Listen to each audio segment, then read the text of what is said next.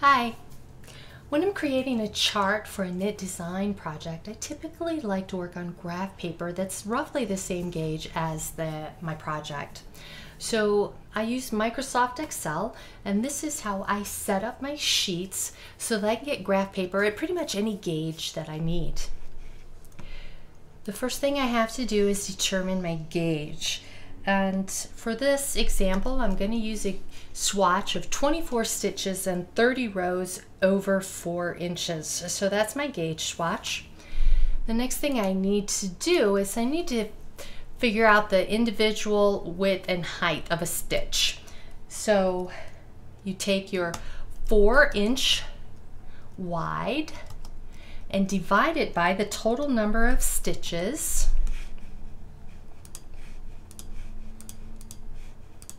And that gives you an individual stitch width of 0.17 inches. Now I do the same thing for the row height. So again, I take the gauge height in this case, which is again 4 inches.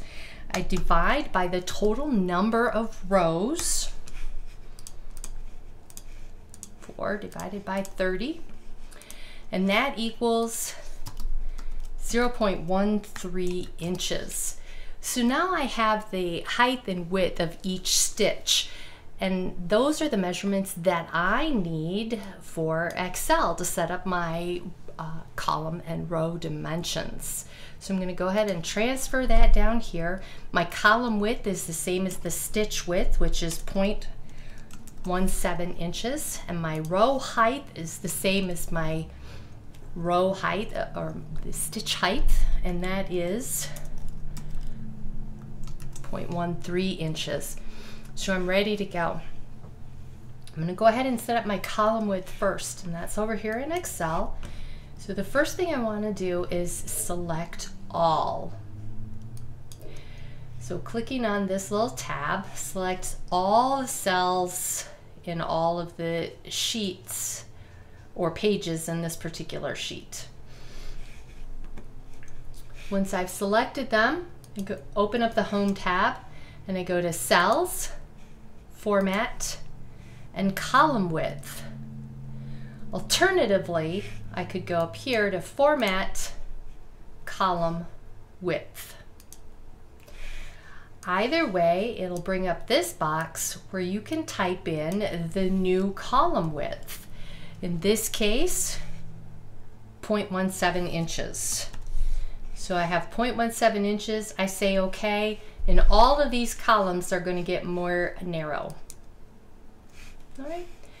So now I've set up the column width, and I do roughly the same thing for the row height. Make sure everything is still selected.